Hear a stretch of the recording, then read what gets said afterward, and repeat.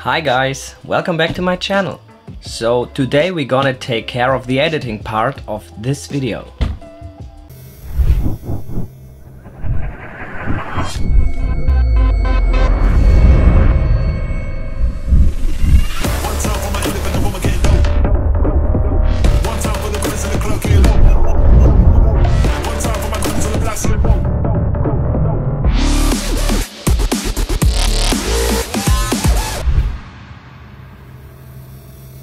Some disclosure first, I didn't get paid for the video, but I got paid for the spot I'm showing you the edit from. And it's the second time I'm recording this because I saw that it's quite a lot more of time needed to show every detail of the editing. So it's more like a quick overview, so you get the idea how I did it, and then you can ask in the comments maybe if there's something you want to go more deeper, then you can write it to me in the comments and maybe I can do another video to cover exactly this part, because otherwise it will take 30 minutes and I don't think you want to watch a 30 minutes video. So let's get started.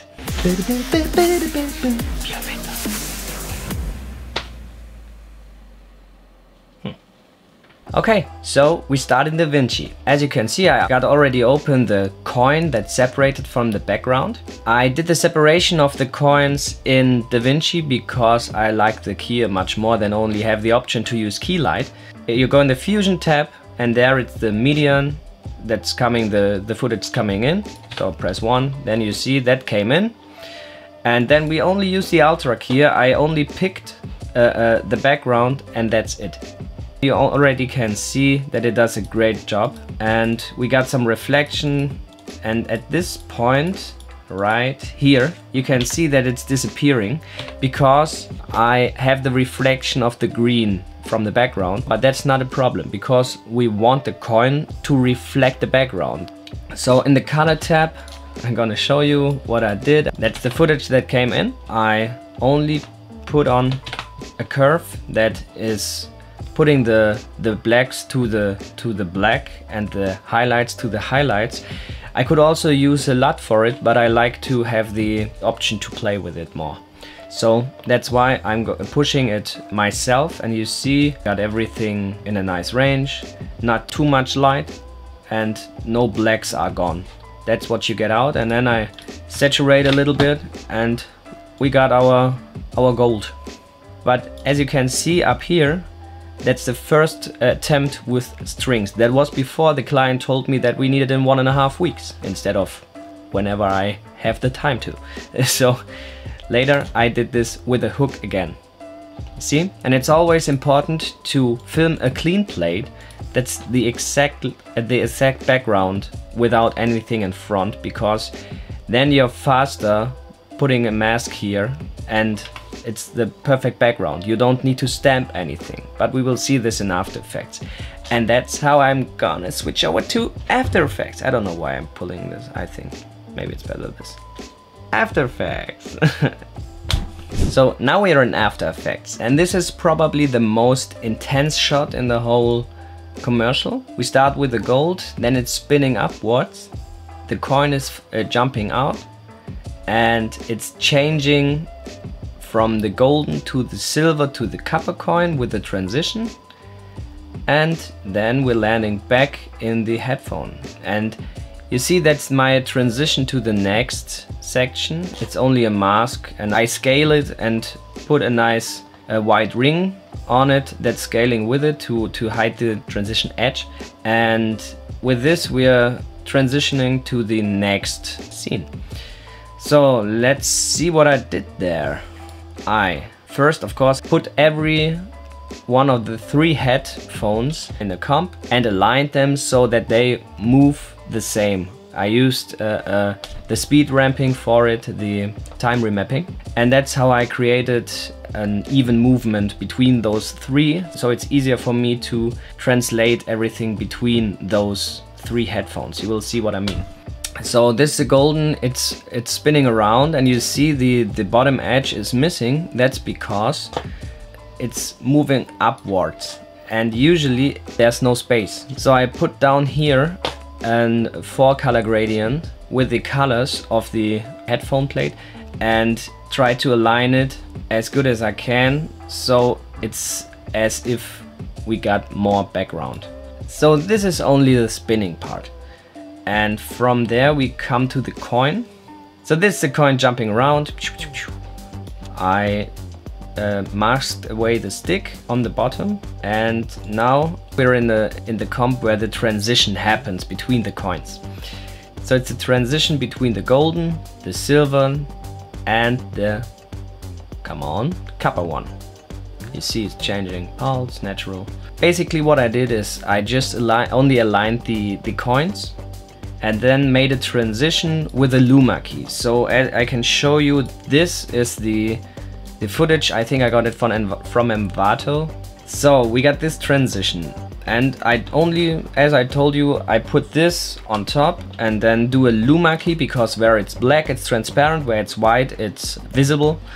That's the same with the alpha key, but in another way.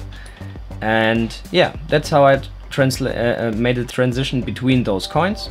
And in the next comp there's only some cleaning, because on the back side there are of course some issues from creating the coin, but in the end you will never see this because this side is glued into the headphone. And you can see it right here. When I put my cloning stamps off, this was the back side, and this is after I cleaned it, because I wanted it to be clean.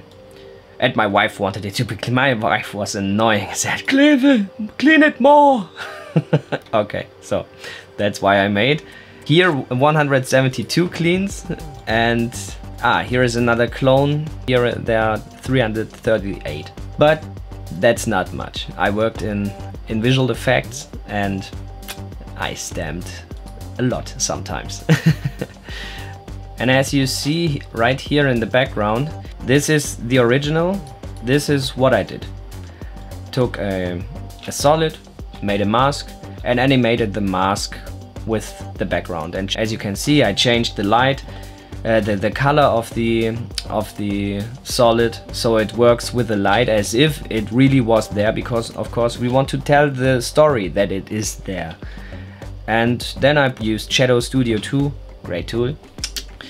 I just animated it with it, and it looks absolutely fantastic. It's in the background, it's not that important, but of course if there was a coin that would be wrong. So that's basically the first shot. It's maybe not the easiest, but it's not hilarious. You can do that too. As you can see, we are now in the transition part. I put all the headphones in the same spot to do the transition between those, and I did it with masks. We're starting with the copper one, and then I simply push in some masks that show the silver one and the golden one from top, and then I let them go, let them change to the next headphone we want to see. So there's one more thing to mention. Those coins held on my turntable only because I drilled a hole in it from the bottom, and the hole of course needs to be covered.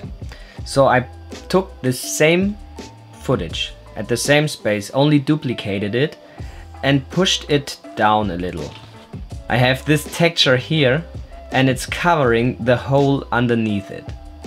So that's the main idea, and then I only put in the mask, here it is, and that's it with the mask. And because of it's the same footage, the transition is even, because the light, I took it from right above, so the light stays the same, the reflection stays the same, because it's in the same space of the coin. This one was quite tricky because I was an idiot and didn't film a clean plate. If I filmed a clean plate, it would have been really easy. So I only tell you what you need to do when you do it right. So you film this, and then you film a clean plate. And then you only use some masks, and everything that is disturbing is gone, because their cables were here, and there was a cable right behind this and here. So that was pretty annoying to get the shot. What I forgot to mention is this token right here didn't exist at the beginning, because they sent me the headphones and put in there the old token, but they got a new one. And that happens often with clients, that you have to create something that they will do with the final project, but they don't have it yet. So in this case, the original as logic was this token, but they got the new version and they gave me the Photoshop data and I dragged it in. As you see, I did it with some reflection of the light, so that we can explain the story again. You see, it's changing its color to a white, because white is from the left and red is from the right. And that's how I animated it. And I simply went into Mocha and tracked it in, and at the edges it has a little it was a little problematic, but I did it by hand in the edges. Okay, so that you know this wasn't there. That's how I made it. I hope you like it. It's my first behind the scenes editing tutorial, and I have greatly respect for everybody that ever did an editing behind the scenes, because man, it's hard. But it's fun.